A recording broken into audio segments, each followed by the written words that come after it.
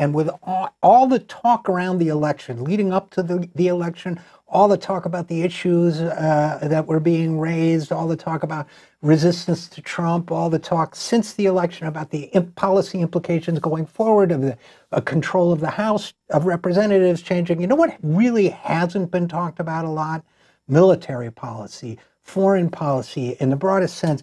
It's really gone off the radar, and our next guest follows military policy very closely. He's been on the program quite a bit, and he is also writing a lot on this topic. He's written several pieces that are very germane to this topic, and I want to talk to him about why we've overlooked it and the secrecy that seems to be enshrouding our military policy. Major Danny Sjursen is a U.S. Army strategist. He's a former West Point instructor. He has served in both Iraq and Afghanistan. His memoir and critical analysis of the Iraq War is entitled Ghost Riders of Baghdad, Soldiers, Civilians, and the Myth of the Surge. And once again, he joins us now. Danny, as always, thank you for coming on the program. Oh, thanks so much for having me. I'm glad to talk today.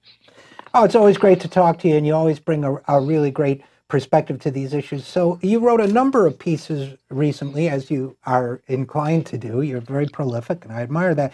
But one of your pieces was given the headline, not on the agenda, or maybe you gave it the headline, America's wars are a non-factor in today's midterm elections. Is that as disturbing to you as it is to me? It is utterly disturbing to me as an American citizen, but especially as a veteran of the wars since 9/11, wars that are entering their 18th year, okay, as of October. Very disturbing. I'll tell you a little of the inside baseball in that article. I woke up Monday morning with no intent to write a Tuesday article. I already had something else in mind.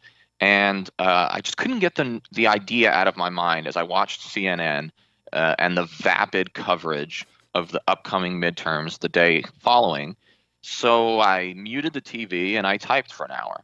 Stream of consciousness, Jack Kerouac style, what was on my mind. And what was on my mind is that pity the nation, I thought, pity the republic that doesn't even speak of the 7 ongoing hot shooting wars in the greater Middle East that we are engaged in. Pity the nation and the citizenry that doesn't even discuss the longest war in a nation's history on the day of what we've been told by both Barack Obama and Donald Trump, polar opposites. What we've been told is the most important election cycle in our lifetimes. That's what they told us on Saturday and Sunday during their dueling press conferences or their dueling rallies. And yet, all I could think of is, what about Afghanistan, for example?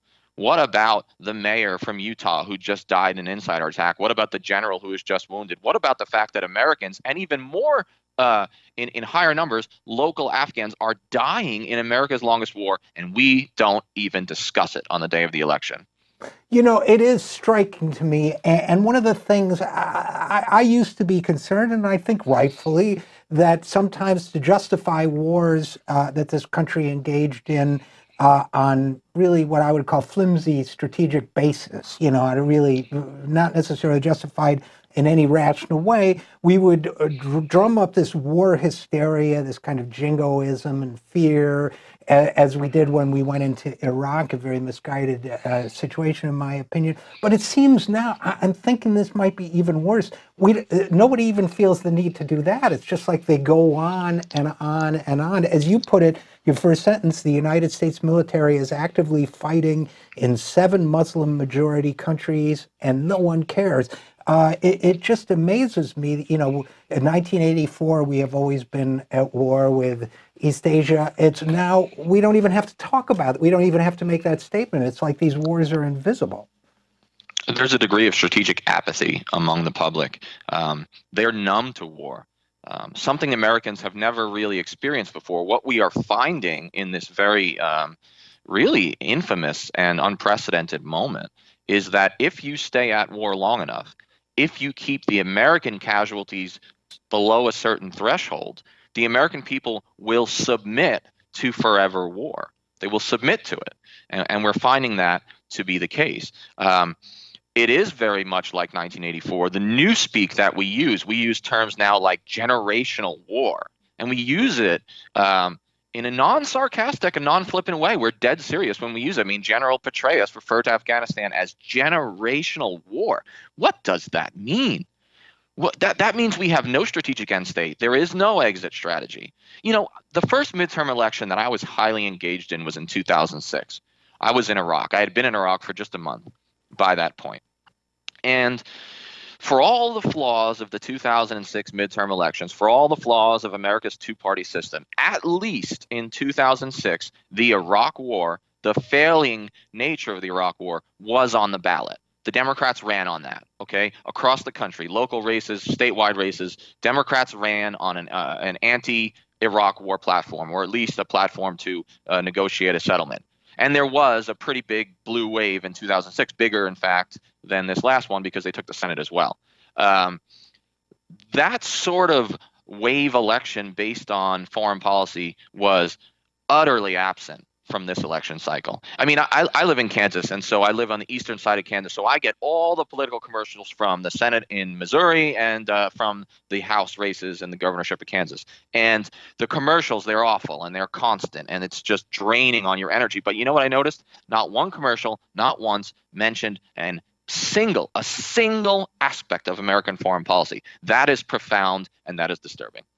Yeah, and also it's an abandonment of, I would argue, the responsibility of the electorate as well as the politicians. I mean, we are supposed to be the people in a democracy, and we can talk about the limitations of our democratic system, but in a democracy, we're supposed to be the people who take responsibility for making these decisions. And I feel like, on the one hand, obviously the politicians and the news people are not bringing it up on any cable channel or any news outlet, but I also feel as if we, the people, are not taking responsibility to say, you know what, this has got to stop. This is a drain of resources. This is a drain of human life, ours, and those are the people in these 7 countries. This is fostering permanent hostility and talk about generation war, generations of people in these countries who will be hostile to this country and its interests.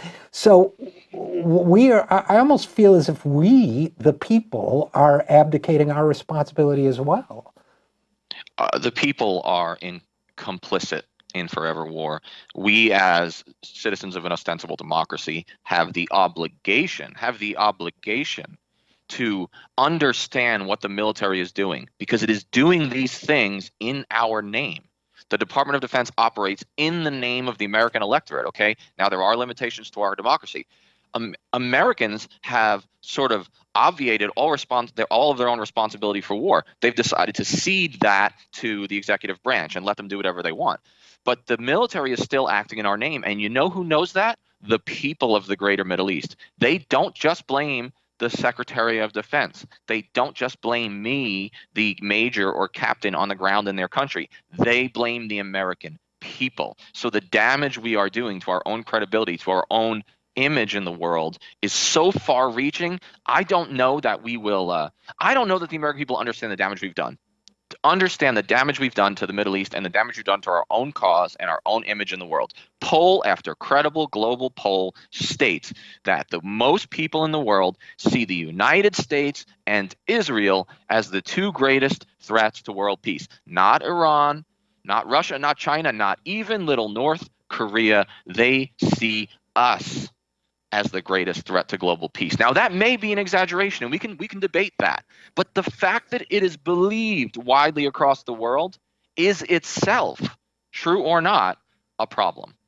And again, we're talking with Major Danny Sjursen. And Danny, I guess I would, I struggle to, there was a time when, for example, the Democrats, there are pros and cons to being seen as the quote-unquote peace party too, but there were times when the Democrats were seen as a peace party. There was a time when there was an active peace movement in this country. It seems to me that there's plenty of blame to go around in this current situation, but that a lot of the blame might reside in the fact that people who think of themselves today as liberals or progressives very often abdicate this responsibility, and I think they do it in a couple of different ways. I think they do it, one, by, you know, they might see you somewhere in uniform and thank you for their say thank you for your service, but they don't think about the fact that they asked you to engage in that service at risk to life and limb. It's almost as if they kind of outsource their conscience to the military. And I also think another piece of this, and I've talked to a lot of veterans of World War II, and I think this is a difference between today's generation and, let's say, everybody who fought in World War II, all the enlisted men, and they were men by and large, even though I had an aunt in that war as well, but that generation basically, let's say, took general, I don't want to get you in trouble, but they understood, let's just say they understood that generals, for example, were human beings and capable of flaws like anybody else, mistakes like anybody else, did not. But I feel as if the left today, broadly speaking, kind of idealizes generals, they can do no wrong, kind of mythologizes the military without stopping to think about, well, who gave the military their instructions and what's their responsibility, including perhaps a responsibility at times to question recommendations of the military as civilians who supposedly oversee the military and say, I'm not sure I want to do that. Do you get what I'm driving at? 100%. I think the American people have ceded war and war policy to the military and civilian Defense Department officials that are in charge. Rather than question the military, we overadulate the military. The only responsibility the citizenry believes it has to the military any longer is to thank them and then get out of the way. Thank them and get out of the way. That is not citizenship. Okay? The military is, and I want to say again, my disclaimer that I do not speak for the Department of Defense. This is me in an unofficial capacity, but I serve the people, ostensibly. Okay, that's the way it's supposed to be. So I want to say that, and I also want to say something else, which is about the Democrats. You said there was a time when there was a real anti-war movement. That's correct. Okay, and it had some role in ending the Vietnam War, not completely, but it was part of the role. I think the Democrats today are cowards. They are scared to death to look weak.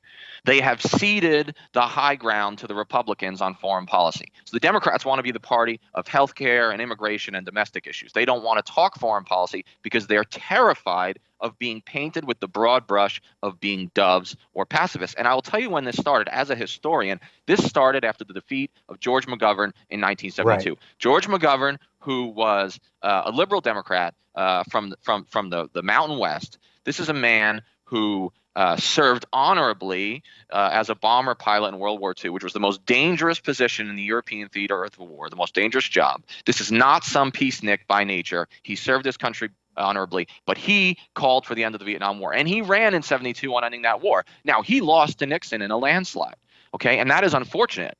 The problem is the lesson that the mainstream Democrats, who still dominate the party, regardless of the new faces, the mainstream Democrats who still dominate the party, we're talking the Hillary Clinton wing now and the Joe Biden wing, they decided after McGovern that in the interest of victory, they could never again be the party of McGovern.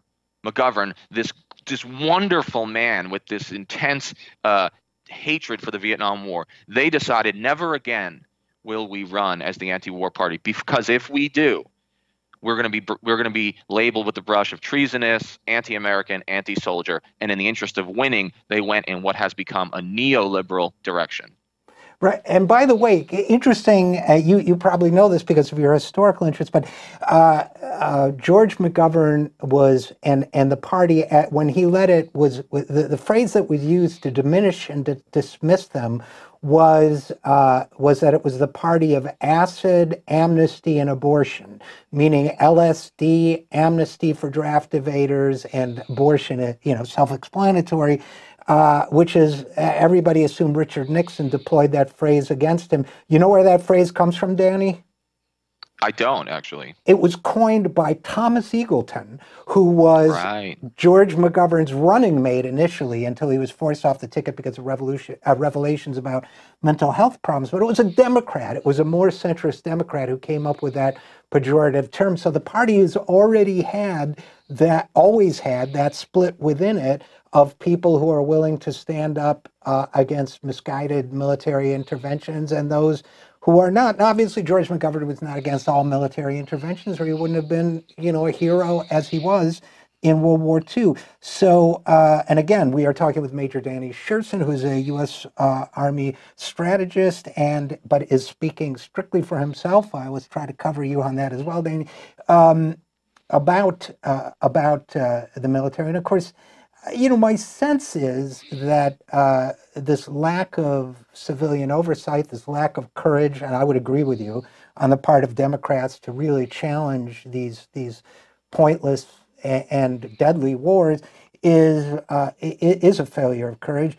Now, we're also, it feels as if with the complicity of the Democratic Party, and we'll see if that continues now that they have the House, I fear it will. As you write in a couple recent pieces, the military is retreating into deeper levels of secrecy. You wrote about the lessons of Iraq, that the military historians put together a piece about it, but it's being suppressed. That's my understanding from reading you. And that the culture of secrecy and the level is being strengthened, the level of transparency is being reduced. And again, we're talking about an institution that is supposed to be controlled by the people, but whose behavior is increasingly being hidden from the people who are supposed to control it. Your thoughts? So there's actually 4 points I want to make, or 4 examples. This is a long-term trend. This isn't just a Trump problem, but it has increased. Okay, based on the open source reporting that I follow, the military is retreating into what I've called an empire of secrecy. In order to maintain these perpetual wars, it's important to actually hide information from the public, because the more the public knew about the problematic nature of these wars and of the military-industrial complex more generally, the more apt the people and thus the House is to investigate, and then we don't want that. So 4 examples, recent examples of the last 2 years of increasing military secrecy, decreasing military transparency. 1, under the Obama administration, even in the late George W. Bush administration, the Department of Defense was on the cutting edge of climate change. What I mean by that is the Department of Defense wrote papers recognizing that climate change was actually the greatest existential threat to the nation, and that it would require military action because there's going to be refugee crises, there's going to be mass flooding. So they recognize climate change as real and as a potent threat.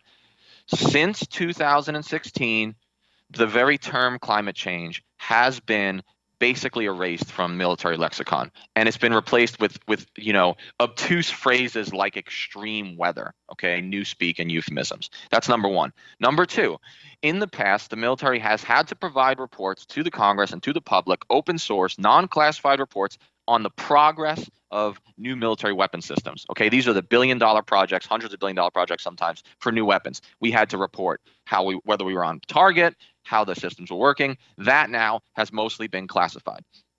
3rd point, the Afghan war. Okay, one of the main metrics of the Afghan war to judge whether we are winning or losing, whether we are successful or unsuccessful, is the level of casualties for the Iraqi security forces. I'm sorry, the Afghan security forces. We don't have 100,000 soldiers on the ground anymore. Instead, we have 14,000 soldiers on the ground, and their purported mission is to train and advise the Afghan army to win the war. Well, here's the problem. Afghan soldiers are getting killed by the Taliban at a higher and higher rate every year, so much so that it's actually unsustainable because the Afghan government cannot recruit soldiers fast enough to replace those that are getting killed. So there was always an internal audit that the Department of Defense did where it reported annually how many Afghan soldiers were killed. And the numbers have been jumping from, say, 5,600, give or take, in 2015 up to about 7,000 or 8,000 in 2016. And we estimate 10,000 or more in 2017, the last year. Why do we estimate? Because upon the ascension of this administration, that data became classified. The American people cannot know how many Afghan soldiers are being killed by the Taliban. Because they can't know that, they cannot hold the military accountable. They cannot judge the veracity of this war. Final point, and this is internal, and this will upset people in the military. At least on my base, and I fear across the Department of Defense network, there is internal an internal suppression of certain messages. I will give you one example. The really excellent websites, which I have to admit I write for one of them, okay, full disclosure, Tom Dispatch and The Intercept, okay, very creditable but left-leaning organizations, have been blocked with a firewall. Military members and military and civilian employees of the Department of Defense cannot see those sites from their work computers. Okay, so is it just the left that they're against, or is it they just don't want politics in general to be reported? No, it's a suppression of the left. How do we know that? Because non-credible, offensive, and conspiracy theory peddling websites on the right, such as Breitbart and InfoWars, are still clear for members of the military to peruse. So these are 4 examples to show you, just 4 among many, to show you that there is a creeping of overclassification and increasing secrecy coming out of the DoD today. And again, I say that as myself, unofficially, not speaking for the DoD. Understood. And let me ask you a couple questions before we go back to the security issue. What is it still public knowledge, the total number of members of the Afghan military? That is still public knowledge. So one way that you could go around the classification is to try to figure out the difference in numbers from one year to the other. The problem with that is, and this is even worse, the Afghan army and Afghan police have another problem, which is desertion rates are increasing. Okay. So you can't necessarily tell how many are casualties versus how many are just going home and saying they're taking their ball, going home and saying this isn't worth it. You know, I'm not being paid enough to die in these remote provinces that I'm never going to pacify. So the Afghan army and the Afghan security forces are facing a twin dilemma of increasing casualties and increasing desertion rates. And they may be overstating the manpower levels because they don't even know from day to day how many people have taken off. But what's the official number these days? Do you know off the top of your head? Off the top of my head, we're between the police and the national police, the local police, and the Afghan army. It's in the vicinity of 500,000. So we're seeing. So we're having pretty significant casualty levels. If you're talking about 10,000 out of, let's say, 500,000, you're getting up to some real numbers there. If 10,000 Americans died in Afghanistan in a single year, it would be a national scandal. Right. Okay, so that's one way to look at it. If equivalent casualties were being inflicted on us, it would be national news. Right, and of course, equivalent casualties would be a much larger number because we're a much larger country.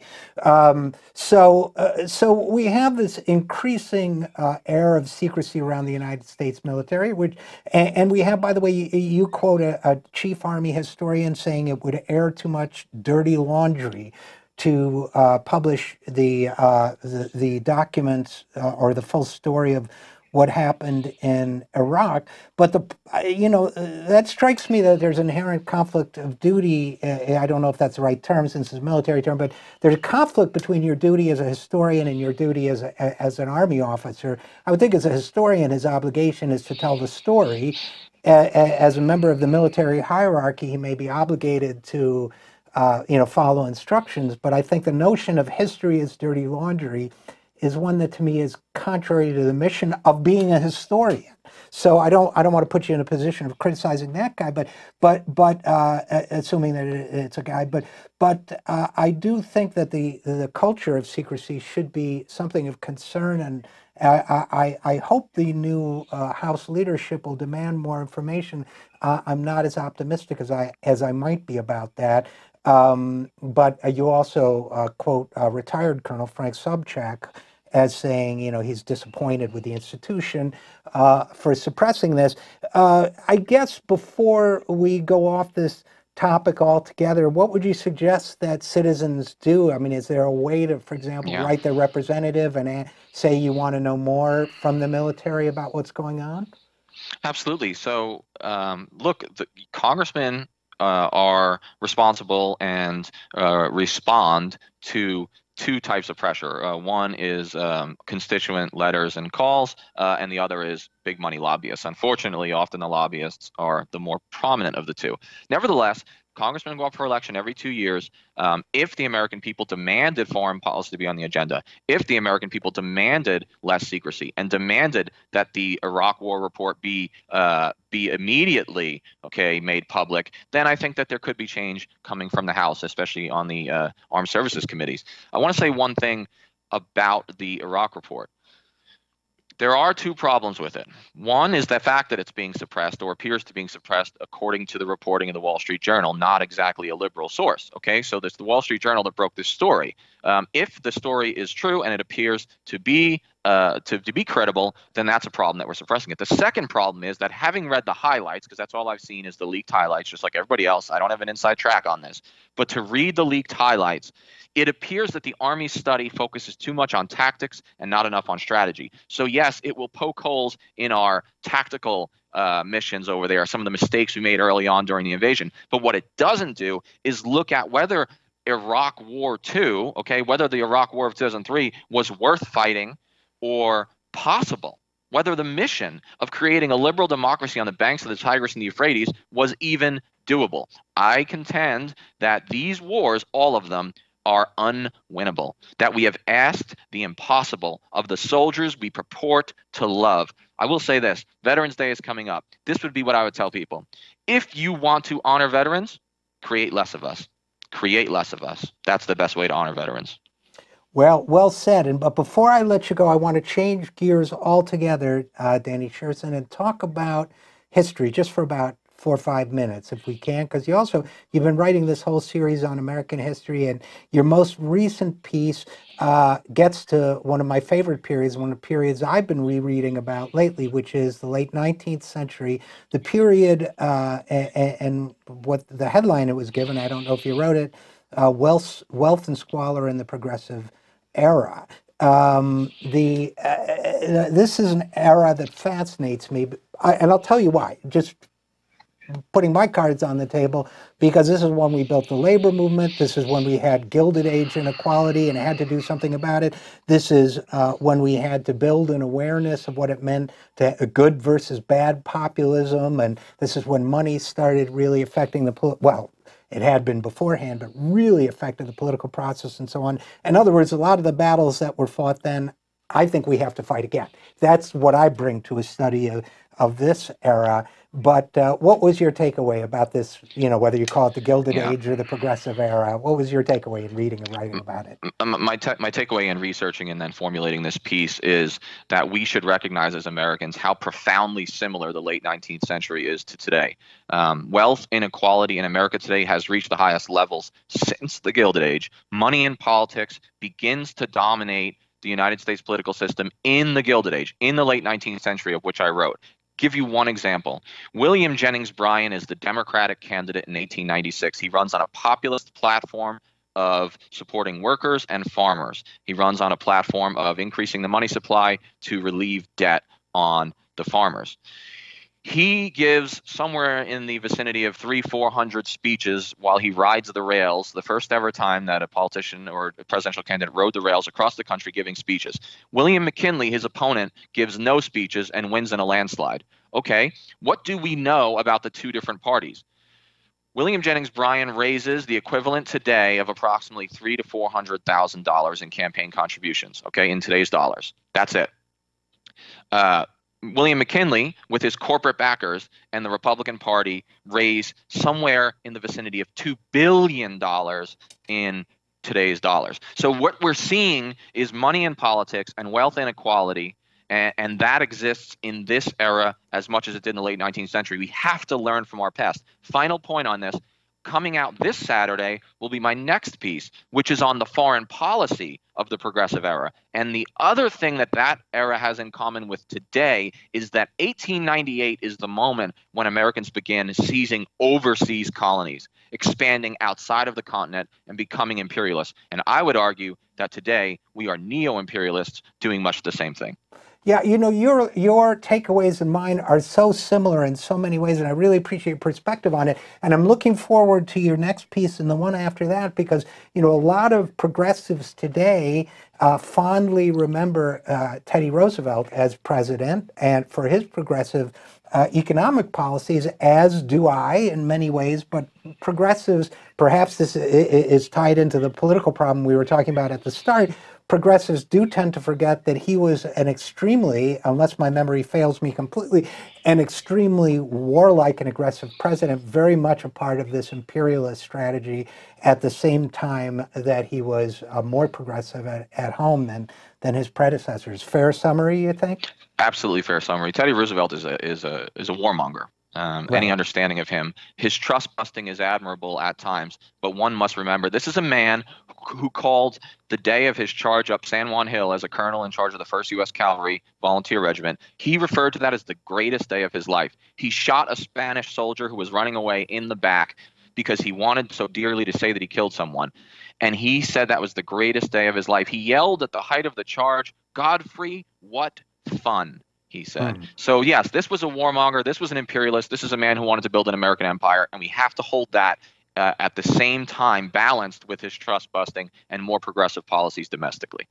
Yeah, and I think my closing editorial comment would be that we have to vow to be just as progressive, if that's the right word, or enlightened in our foreign policy as we are in our domestic policy, which would separate us dramatically from someone like Theodore Roosevelt. So unfortunately, we're going to have to leave it there. But as always, Major Danny Sjursen, speaking on behalf of yourself, not the United States military, as always, thanks for the great writing. And as always, it's a pleasure to speak with you. Well, thank you. I'll keep it up. For the listeners, keep watching the Google. I'll have the pieces out 2 to 3 columns a week, and I'm just never going to shut up. I'm going to keep yelling from the mountaintops. So thanks for having me. Yep. Well, keep up the good work.